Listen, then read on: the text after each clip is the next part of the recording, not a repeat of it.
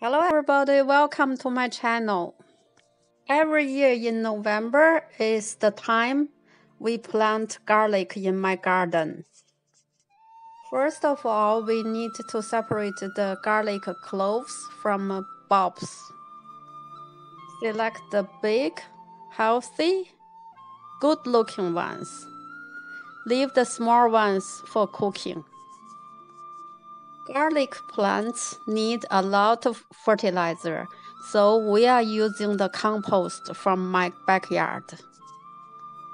I'm going to make a video shortly to show how to make compost from my backyard. So please subscribe my channel if you like my video. Turn on the bell so that you will receive notification for upcoming new videos.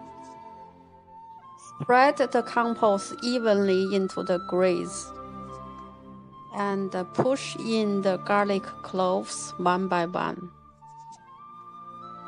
You can either make a small hole or push it if your soil is loose. We organize the bed in advance, loose the soil, and make grass line by line. To put garlic cloves in correct direction. Make sure you put the bottom down and then the top up.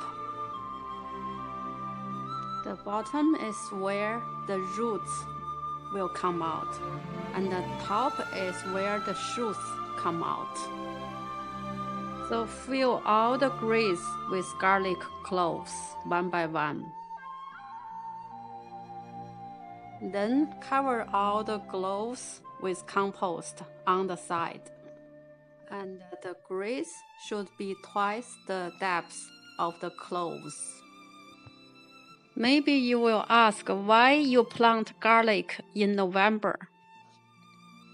Because in November the ground is not frozen yet. Now we are going to water it before we cover the bed. It will be great if you plant the garlic one day before it rains, so you don't have to water it. Winter in Toronto is really cold. We are going to cover the bed with leaves from my backyard. A thin layer of leaves is good enough. However, you don't want the leaves blowing everywhere, nowhere in the winter, so we are covering it with the net. We bought several this kind of nets from garden center. Use it to cover the cherry, and then the grapes, and then garlic. Put some steel rods or any heavy things on the edges of the bed. Next April, after the snow melts, remove the leaves, and then you will see the new shoots like this. Hope you enjoyed the video. Please give me a thumb up, subscribe my channel, and turn on the bell. Thank you for watching.